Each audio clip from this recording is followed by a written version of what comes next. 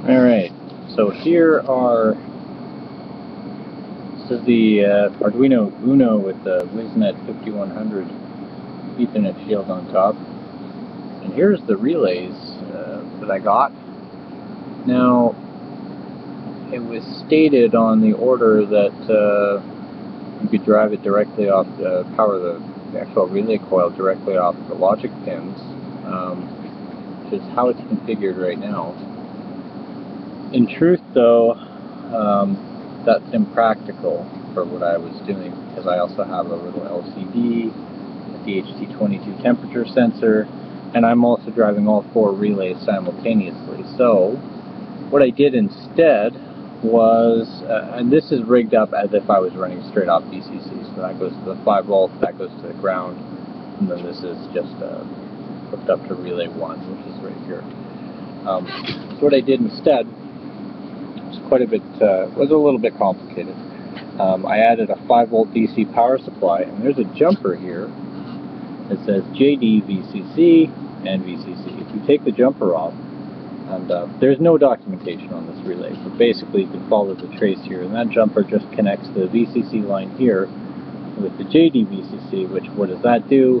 I'm not sure, but these guys here are powered by JD VCC. So without that jumper, these are independently powered, and actually I believe they're probably transistors, which would make them relay drivers. So I could have added a 5 volt DC power supply to power the relay coils to actually provide the juice, but instead I just tapped into my 9 volt power supply that I was driving the Arduino with, and just put a 5 volt DC voltage regulator on it, with the output going into that pin right there. Sorry, that pin right there. Start to see. JD-VCC. So that fixed that issue. Now we're getting somewhere. But this actually works inversely of all relays I've used before, in that a high is actually off. That is, it's open. And low is closed, and when the respective pin goes low, the LED will illuminate and it will switch to a closed position.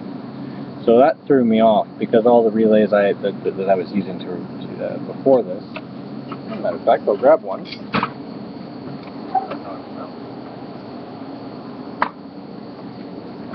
These ones here, Photech SRD-05VDC-SL-C solid state relay. They're very temperamental, and they require a ton of power to drive.